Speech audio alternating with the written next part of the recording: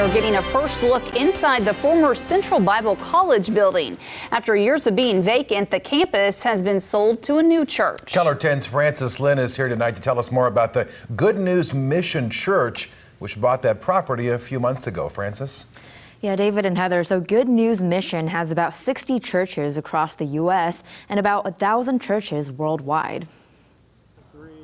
This property here in Springfield is perfect for our mission work here in the United States because the location, Springfield, Missouri, is about the middle between the East Coast and the West Coast. Pastor Joseph Park says they want to use this facility as their central hub, where we can cultivate many preachers and also teachers of the gospel to come out from this place as they learn the Word of God here, to be able to go all over the world and all over the United States to preach the gospel. Park tells me the focus of their church. We want to bring this message of repentance and remission of sins.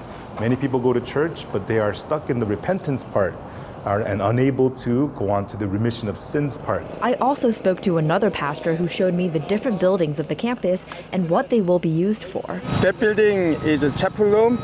We have 1,200 seats. This building is a cafeteria. Cafeteria, we have several hundred seats. This building, music school building, 200 seats in cafeteria, also many practice rooms. Pastor Kim says the church is very excited for these renovations to be finished. We're very excited to be here.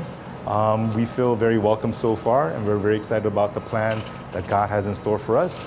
And also we hope that for many years, CBC has played an important role here in Springfield, and we hope that we can have a bigger role and also have a bigger impact in the Springfield community. The Good News World Mission Conferences will take place next Monday to Thursday, and about 800 ministers from all over the world will be attending. Francis